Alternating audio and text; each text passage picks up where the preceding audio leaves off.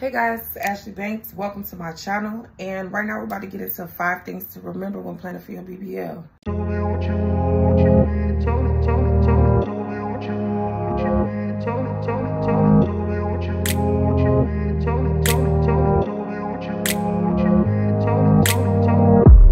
Number 1, please make sure to bring all methods of payment with you. Whatever you use to make your payments for your surgery is along the way. Make sure you're bringing all of those cards and all of those receipts, as well as your driver's license and your ID. Super important. Number 2, prepare for a new wardrobe.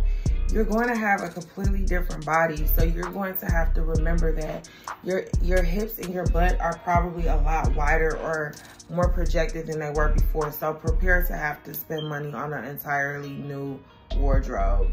And also know that you're gonna have to figure out your new size. It's not gonna just be as easy as sizing up 1 or 2. You have completely new measurements, so you're gonna have a lot of trial and error. Make sure you're scheduling your aftercare massages beforehand. Make sure you schedule some wherever your located surgery is or wherever your surgery is located. And then also you're making sure that you're signing up for massages locally as well, because it's extremely important for you to get those lymphatic massages to get that fluid out of your body and to get the swelling down as well. Number 4, because doctors recommend you not sitting on your butt between 6 and 8 weeks, it's really good to get you a protective hairstyle or a hairstyle that's going to last, where you won't be walking around like looking crazy while you're waiting on your 6-month mark. So for myself, I had box braids. It was super convenient. I don't have to worry about sitting down for anything for the first 6 weeks. Number 5, make sure you're staying away from alcohol.